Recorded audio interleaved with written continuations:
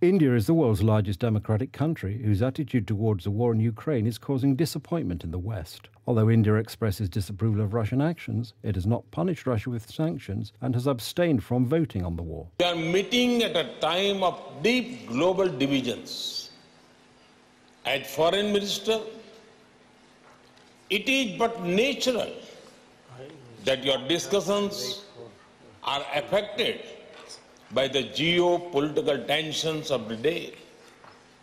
We all have our positions and our perspectives on how this tension should be resolved. However, as the leading economies of the world, we also have a responsibility toward those who are not in this room. In considering these issues, we may not always be of one mind. In fact, there are some matters of sharp differences of opinions and views. Yet, we must find common ground and provide direction, because that is what the world expects of us.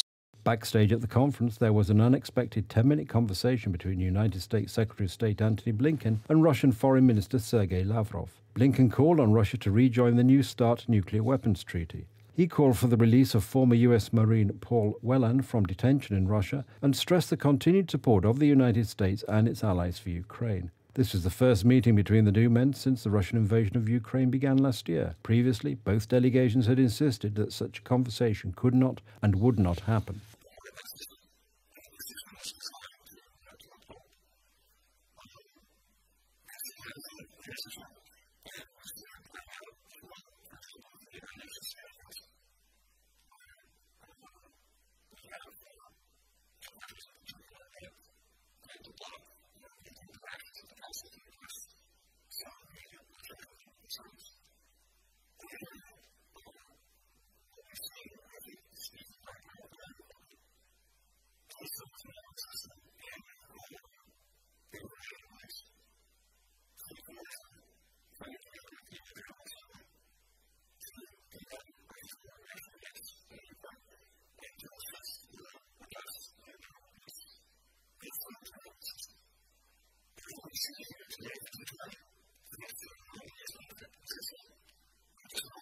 European Union delegates have announced that they will not support the final statement unless there is a condemnation of the conflict. Earlier, Russia, along with China, put up an objection on the issue at a meeting of finance ministers.